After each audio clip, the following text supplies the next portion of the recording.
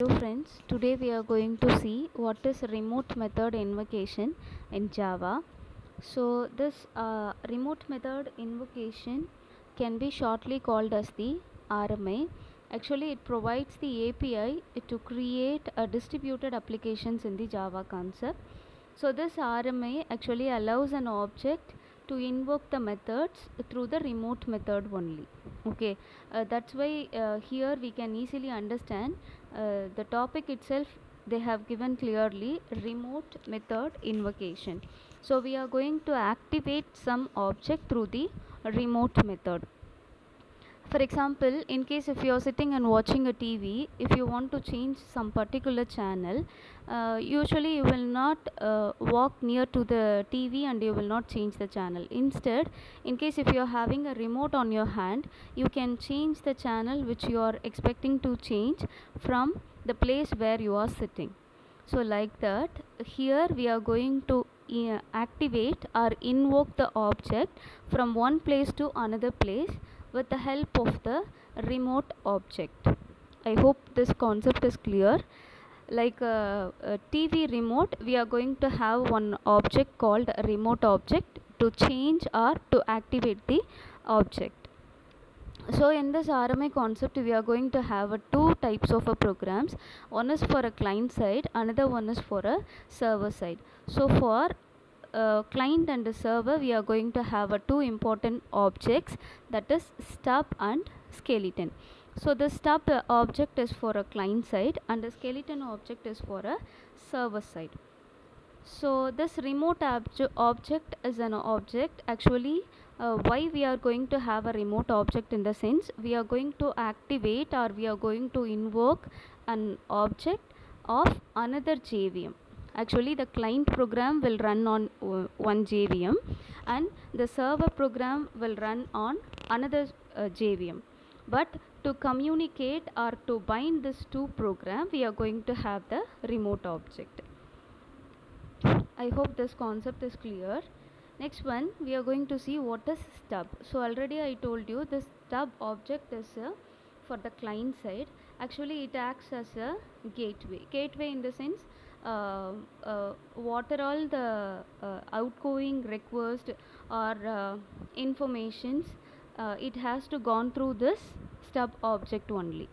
So everything will be handled by the stub object only, especially when it comes for the client side alone. So all the outgoing requesters has to meet the requirement of this object, only then it will pass from one place to another place. And it has some task, it has some responsibility of doing some task. So when you call this client method or when you call this stub object, it will do this following task. So first one, it will initiate the connection between your JVM to another JVM.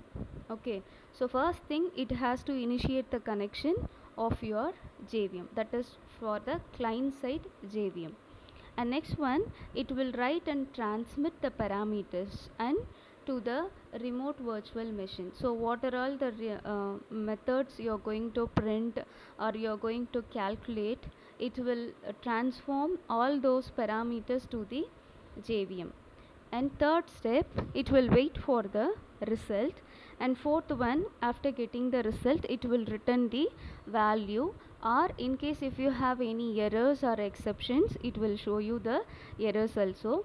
And finally the expected results are written or the value will be written to the caller side in the sense client side. So next one, skeleton.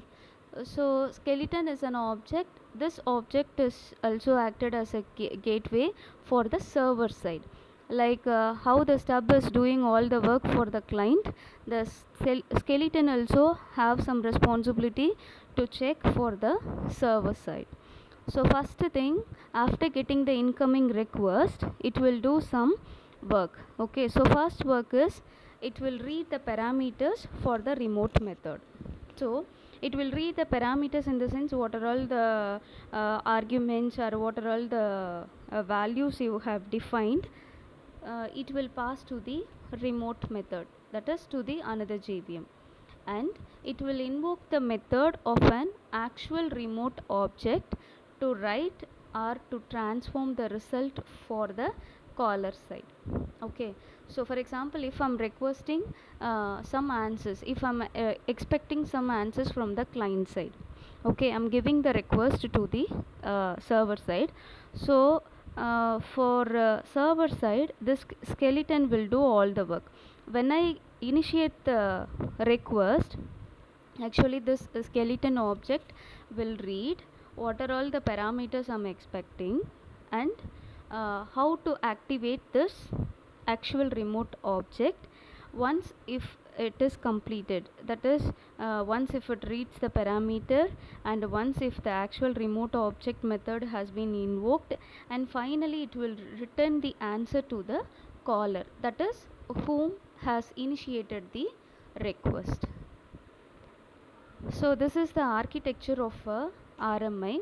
So machine A is for the caller and machine B is for the remote object, and this machine A is the client and machine B is the server. So for the client side we are having the stub object, and for the server side we are having the skeleton.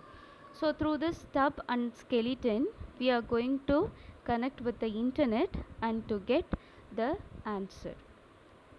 So in the previous slide I told you, let me explain what is distributed application in later. Okay, so now we can see what is distributed application. Before you call some application as a distributed application, it has to follow this following needs. So first one, the application need to locate the remote object method. Okay, so first thing, it has to identify where the remote method has been placed or located, and second thing, it has to provide the communication with the remote objects. Only then it can be called as a distributed application. And third thing, this application has to load the class definitions for the objects. Okay, and last step, actually this RMA application have all this following features, so it can be called as a distributed applications.